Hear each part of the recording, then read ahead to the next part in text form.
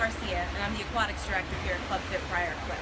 As we enter into the summer season, I have a couple of safety tips I'd like to share with you so we can all have a safe and fun summer. Never allow your children to swim alone. Get your children to swim early, as it's going to assist them in their acclimation to water early, thus making it easier for them to learn to swim. American Red Cross recommends no earlier than 6 months, but any time after is safe for them to learn to swim. If you have a pool at home, it's important that you use Coast Guard approved pool gear, as other gear could pose risks such as popping inflatable devices. You want to try to stay away from anything inflatable.